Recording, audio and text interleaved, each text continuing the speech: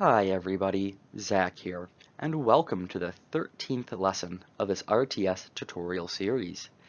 In this lesson, we are going to set up our blueprints for the resources. We will do so by creating a parent blueprint, which we'll call the resource master, and by creating two children for the stone, which will be our ore resource, and the tree, which will be our wood resource. Unlike a lot of the videos in this series, after the 5th video that is, I am going to do a little bit more on this title card than usual. I'm going to go over a little bit of the logic that is going to go into this section. I'm going to do so for two reasons. First, at the end of this particular lesson, we won't have anything that we can actually test, simply because we are breaking the material down into the smallest components so you can see how each component works. And by the end of this one, we just will have anything that can spawn in. We will spawn in material in the next lesson.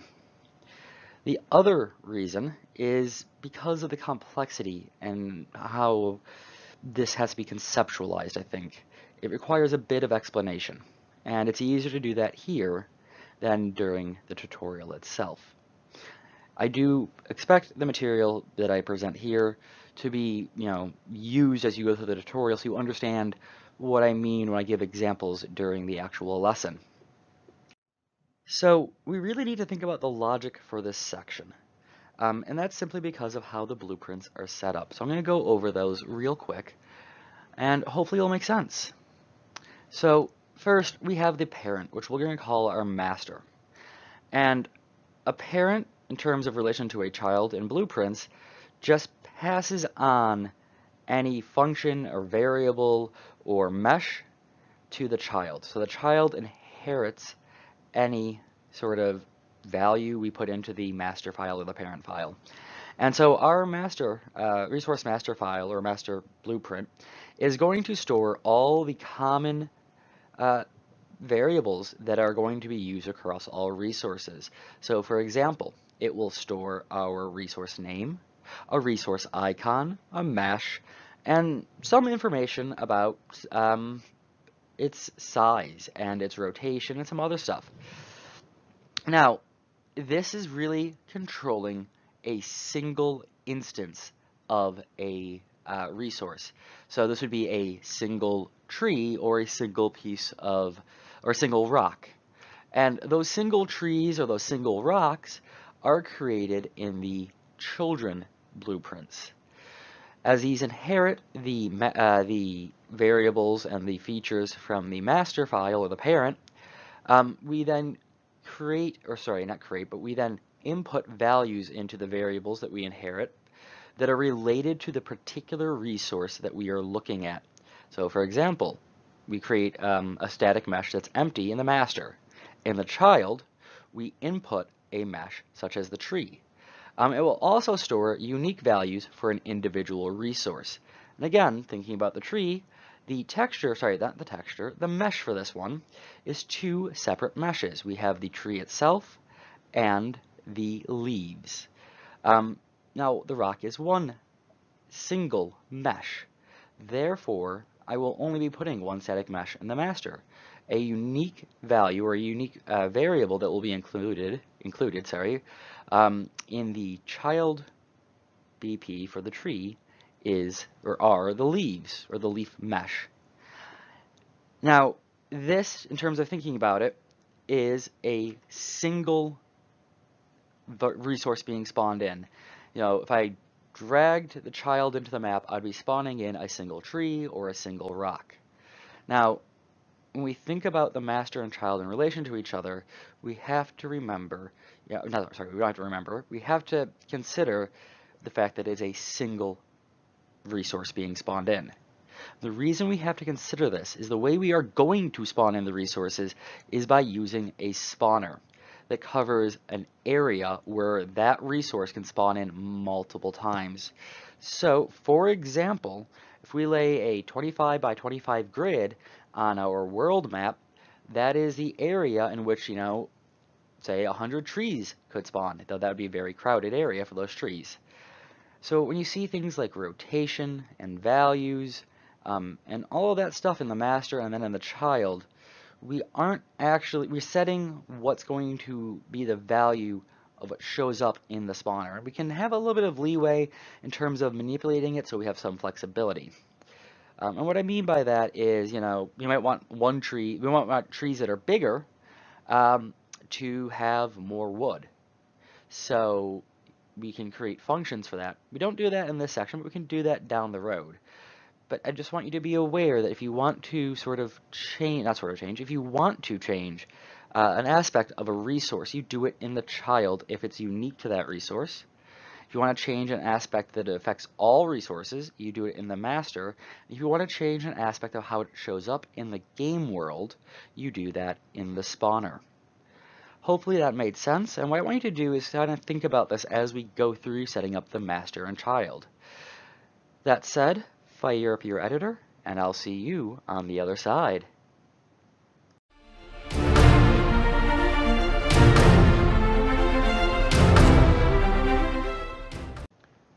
So here we are back in our editor. The first thing I want to do is I want to change our default map. To do so, I'm going to go into my project settings, and I'm just going to move that over to the other side. I'm going to go into maps and mode. And in here I have my editor startup, and I definitely want this to be my test map. Now my game default map, I'm going to set it to the same thing, but for a completed project this might be a main menu or something. So there we go, that's all set. I'm also now going to open up that map, and we can see that we have our sort of test in there. Now I hate to say this, but at the end of this video we will not have added anything relatively new in that we can test. So that said, let's get started with the main part of this. We are going to go into our blueprints. We're going to create a new folder, and we're going to name this folder resources.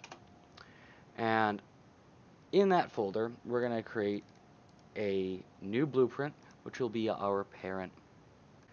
So that parent is going to be a blueprint actor, and I'm going to name it RTS resource master _BP, and let's just pop that open.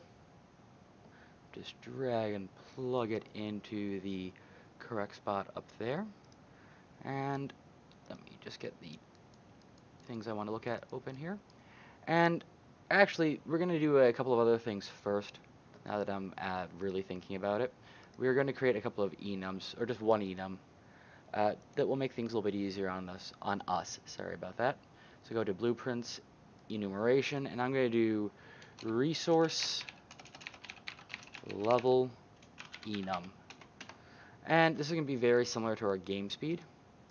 I'm going to, however, have 6 in here, and I'm going to rank these from 0 to 6. It would be lovely if it let me click. There we go. And I'm just going to put depleted or null, and this 1 will be our base, unlike the 3 from before. Going to save it, going to close this enum out, and I'm going to return to our blueprint here. Now the first thing I want to do in this blueprint is I am going to, well, get rid of this default scene root. I'm going to add a component. I'm just going to type in scene. I'm going to leave it as such and drag it over there so it's replaced. Get it from the components by compiling. And the next thing I'm going to do is I'm going to add a component, and that will be static mesh. And I will name this resource mesh, so when I call it I know what I'm calling. And I'm going to save it. So the next thing I'm going to do is I'm going to switch over to my event graph. Sorry, not my event graph, my construction graph actually. Actually no, I'm going to go to my event graph first, and I'm going to delete these. And I'm going to go to my construction graph. Now the first thing I'm going to do here is I'm actually going to create a couple of new variables. I'm just going to close down the components for a second. And the first one I'm going to create is a variable called resource name. And this will be of type string. And I'm going to create a category called resource legend. And I'm going to create a second variable that will go into this resource legend that will be called resource again, if it would let me type, resource icon. And resource icon is going to be of type object. So you want the one with the little circle here. And again, this is going to be a legend. Now, in neither of these do we need to set our defaults. I am next going to create my booleans I plan to use. So the first boolean I want, sorry, I want to click off of that for a second. The first boolean I want will be related to our levels. So is random level. And of course I said this is going to be type boolean, and as you know by now, I always put these in a bool folder. And I want this one to be, actually I want the earlier ones to be as well. No, I don't. I want this one to be exposed. And also I'm just going to compile so I can make this one already a default to selected. I'm going to add in another boolean, which is random size. And again, I'm going to compile this, and I'm going to not select this one just because there's a bit of an issue with it when used with the tree. And for some reason I did the trees first, so I have been thinking about that. Again, I'm going to expose it, and I'm going to create one more bool, which is random rotated. Okay, I know the grammar ain't perfect. Yes, I said ain't. And I'm going to make it a bool yet again. Oh, and expose it. And on this one, I am also going to default it to yes. So, the first thing I'm going to do then is I'm going to drag off is random level. I'm going to put it there, and I'm going to get it. I'm going to get a branch off of this. In fact, I'm going to zoom in. Hopefully it will resolve some of the issues some people have been complaining about. While I work out getting a better recorder that will actually do all the editing I need to do. So, on this, what I need to do now is I need to actually have a reference. And so I'm going to create a reference to the enum we just made. And this is going to be resource level enum ref. And I will, of course, create a references, if I can type, sorry about that, references category. And I'm going to type in resource level. And there it is. So I am going to just drag off that and set it on the true. I'm just going to drag it out a little bit. Sorry, I need to zoom out a bit myself there. And I'm going to right click between the two, and I'm going to do random integer in range. And my range for the for this will be 1 to 6. We're not going to use a 0 here. In fact, I don't plan on using the 0 in this section. We will come back to what we can do with it in a later section. I'm going to convert this to a byte, and I'm going to convert this byte to the enum resource level. So I'm just going to type in resource level, byte to enum, resource level, enum. And I'm going to just plug it into there. Off the enum, I am going to switch. And you might remember we did something very similar on the HUD with our game speeds. Just going to extend that out for a moment. And I'm also going to drag off this false. I'm just going to plug it into here as well. And I'm going to make this a little bit prettier so I know what I'm doing in terms of where my lines are. There we go. Ah. Yes, I'm making random noises at you now. Okay, so I need one more variable. So I'm just going to drag off this 0 for a second, and oh, nope, I can't do it that way, sorry. I'll just click create variable, and this one will be resource modifier. And I am actually going to put it into my references. Just even though it's not a reference itself, it's related purely to that enum. It's not doing anything, and it's going to be of type float. And I'm just going to plug that into the 0 there. And because this represents my depleted state, it'll be 0. Actually, I'm going to skip the 0 for now. As I said, I'm just going to plug it into the 1. And since 1 is my base level, I am going to label it as 1. And the reason I'm doing this is we will be using multiplication later. So I'm going to control W that. Oops, sorry, I was in the wrong window. I'm going to control W that. and I'm going to plug that into the 2, and I'm going to name this 1.2. I have randomly picked these numbers. I have not even tested them to see if I like them. That is, I haven't tested them in this version. I have used a similar setup elsewhere, but that was using data sets or data tables. And I'm going to plug that into the 4. And this will be 1.4. Ooh, sorry. This will be 1.4, and this will be 1.6. Again, I'm going to duplicate that. Going to plug it into the 5, and this will be 1.8.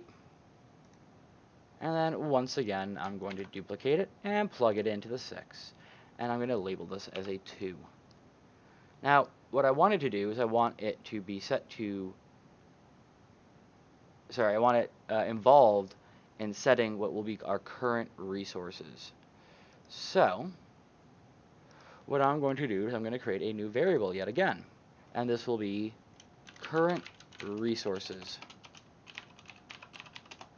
So off current resources, I'm just going to plug it into this, well, closest to middle I have here.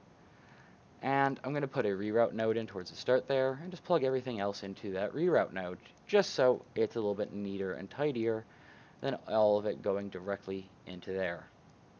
Unfortunately, because we have an even number, or really an odd number if you count the 0, this won't space evenly like it does in our HUD. So I'm going to back drag off of this, and I'm going to put an asterisk in, and I'm going to do float times float. And I am going to grab this resource modifier, and I'm going to plug it into here. As for what goes in here, well, that's going to be what a new variable. In fact, it's going to be in a category that I'm going to place with this current resources variable, or with this current resources variable, and I'm going to name that resource value. So make sure I spelled that right. I did. And inside of resource value, I am going to have a base resource amount. So what this is doing, hang on one second, let me just change this over and I'll explain what this is doing. And I'm going to plug that in. Move so it's a little bit neater. Thank you. And I am going to again expose this one. And in addition to exposing it, I am just going to compile and save. So what this is doing is we are going to use levels to determine how much resources are actually spawned. The higher the level, the more value of the resources there. So even if we only have one tree on the map, this might represent the fact that this tree somehow has more bark in it. Okay, it doesn't work with trees. So this might represent, one rock might have more ore in it than another rock. Or a patch of ore might have more value than another patch of ore in terms of the resources that can be gained from it. So this is setting what the current resource of the resource that we're spawning in will be. Now remember, we are using kind of 3 blueprints to get this all to work. So it's going to be a little bit confusing, and I hope the starting part of this video, sorry, explained that. I know I said I was going to drop those introduction cards, but I kind of figured with this one, the logic I'm using is too hard to explain on the fly. So this is, again, just setting, however, the sort of value, the sort of quantity of resources you can get from a single spot. So next I'm going to do is random size. This is literally just related to display, so I'm going to get it, and I'm going to branch. So this will change the size of the mesh and nothing more. To get that to work, what I need to do is I need to drag my resource mesh out here, and I'm going to get it, and I am going to drag off of it, and I'm going to set world scale 3D. Just plug into the true. So if it's true that it is a random size, we want to do some stuff here. So to do random size, what I want to do is I'm going to create 2 new variables. Both will be floats. One will be our min mesh size, and the other will be our max mesh size. And I'm going to put these in a category that I'm going to label our spawn size. Actually, it's not spawn size, it's a resource size. Spawn size will be in a different blueprint redo. So our spawn size. And this will also go into there. And I want to set some defaults here, actually. I also want to expose them. But the defaults I'm going to set for these are just to make sure that, there is a value in here that isn't 0. Because if it's 0, we're not going to get any resource showing up. So the smallest I want it to be in terms of scale is 0.5. So remember, this isn't scales. This isn't a unit of measurement outside of, does 1 unit on the mesh we're using equal 1 Unreal unit? And, it might not. We might want, things to vary a bit. And I'm going to do 1.10 just to make things a bit interesting. So it's a little bit bigger. I'm going to drag in this min size, and I'm going to do random float in range. So what this is doing, it's going to get a random number in between my min size and my max size. And off of this, I am going to make vector. Now, instead of making vector, I could split this pin and plug this into there 3 times, but I just feel like plugging it into the vector 3 times here. Oops, sorry about that. Move that so it's a little bit more even, or closer to the set world scale. And I'm just going to drag this a bit out to have a little bit of room when I pull off this false pin in a second. Or actually in a couple of seconds, because first I want to drag out another branch. And just to make things a little bit neater, again, I'm going to add a reroute node in. And I'm going to drag off this false, and I'm going to plug into this reroute. Again, I'm going to put some more reroutes in just to make it a little bit neater and a little bit easier to follow along. And I'll zoom in for sake of video quality. Oops, sorry, let me just fix that up a tiny bit. So if we don't have a random size, we're going to go on to the next bit, which is to check if the resource is randomly rotated or not. And here again, I am going to simply drag my mesh in, and I'm going to get it. Now, from here, I am going to set world rotation. So world rotation, plug that into the true. You don't need to worry about the false this time, because if it isn't set, it's not randomly rotating.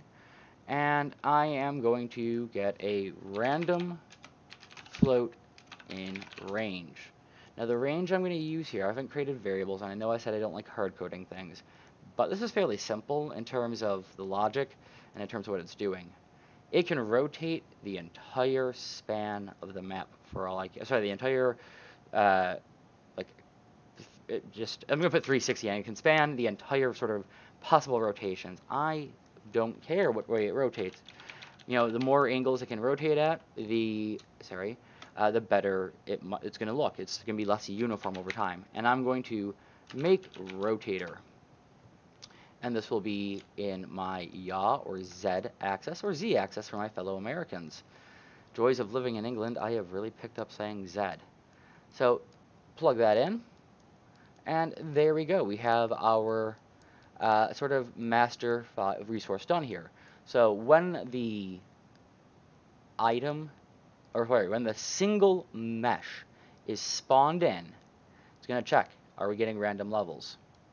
It's going to see, if so. If not, we kind of need to set this. So just want to make sure that this is exposed so that I can set it myself if I want to. Actually, sorry, no, I don't want to expose that. I want to expose the enum, because I want to set the enums level. Actually, no, I'm also going to expose this. I might actually say I want to put a special value in here instead. So I'm going to expose both of them. So if this is false, I can set the enum, which will set something here. Or I can kind of overwrite it, put this as 0 so nothing happens, and then set the resources here. The resource size here. It then checks if the resource mesh will be randomly sized or not. If it is, it will pick a float between 0.5 and 1.10, and it will set that to its scale. It will then check, should this mesh be rotated randomly? And if so, rotate it on the Z-axis, all possible angles. We don't want it rotating on these. Actually, since It depends, actually. You might want it rotating on the pitch and roll. I wouldn't want it for the tree, but for the rock, maybe. Um, well, we'll think about how to do that in a little bit, but this is just the base setup. We don't need to worry about that quite yet until we know how this looks. So I'm going to compile and save. And honestly, that finishes out our resource master.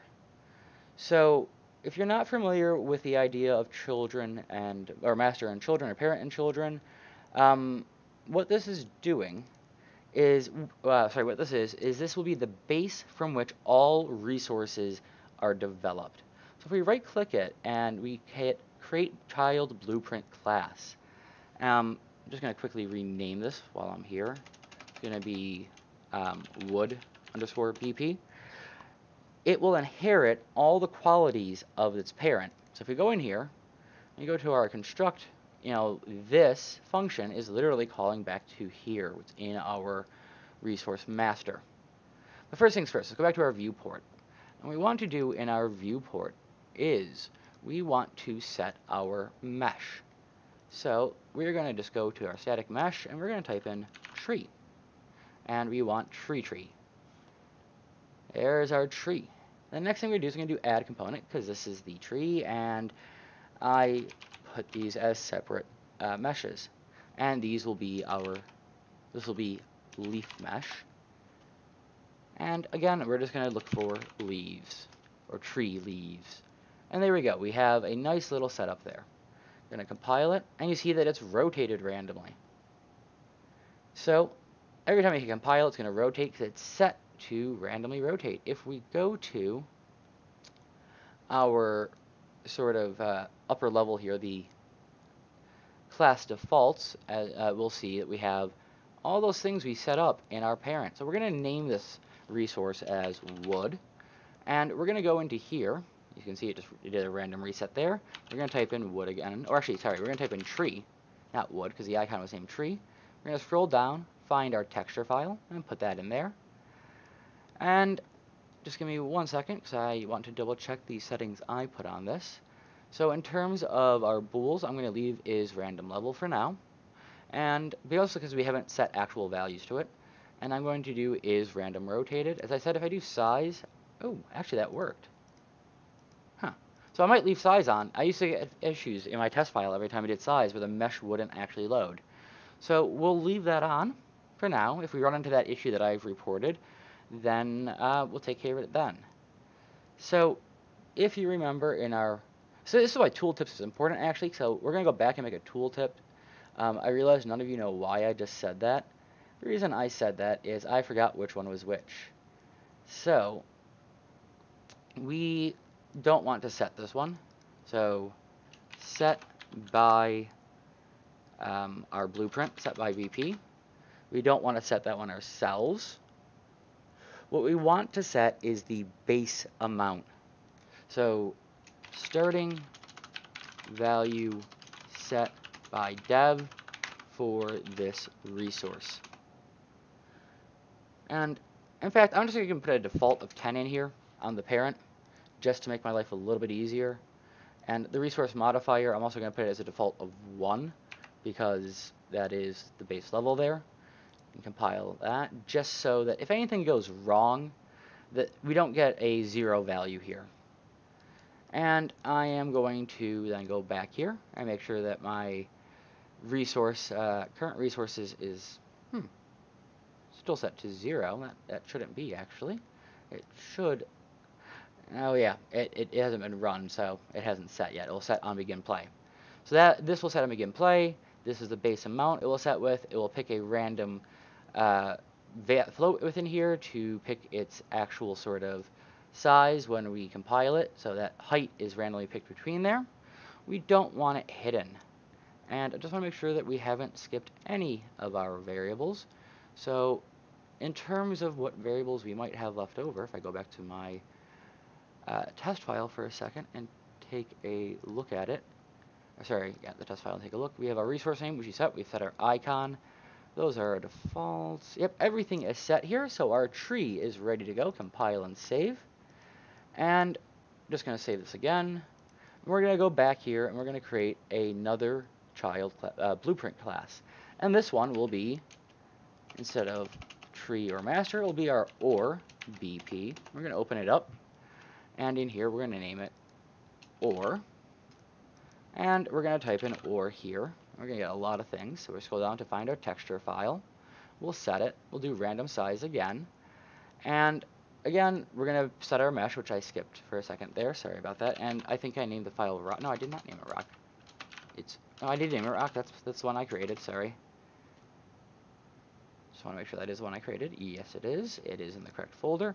So there's our rock. If I hit compile, you're going to see it's going to shift and change. And again, kind of everything in this one is set up outside of whatever class default I want to give it.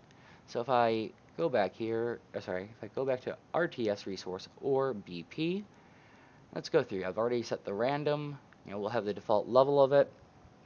We can change this as needed. Actually, I might move this later on, but we'll see. Sorry, when I say move this, I might move this to a different blueprint. I might remove it from the parent and put it in our spawner instead. And then we have our current resources. We have our base amount, and just as a rock, I'm going to be a little bit cheeky and make this 25. I'm going to compile that again. Still picking a size within there, so everything seems good. Now, that is all we had to do for this video, and as I had that introduction, I'm going to pause it here, and later this week I will be releasing a video where we'll actually spawn these resources and these variables in. Now, I never know why my tree shows up in here, but my rock doesn't. That's always confused me. So that said, thank you for joining me this week. Hopefully this was helpful, even though we didn't really get to put anything into the game this time. As always, please, give me any feedback you might have. Let me know what you want to see or you want more of or less of in these tutorials. Likes are always very appreciated, and it lets me know that I'm bringing you content you value. And make sure to hit that subscribe and notify bell so you know when the next tutorial is out. And, as always, I hope you have a wonderful day.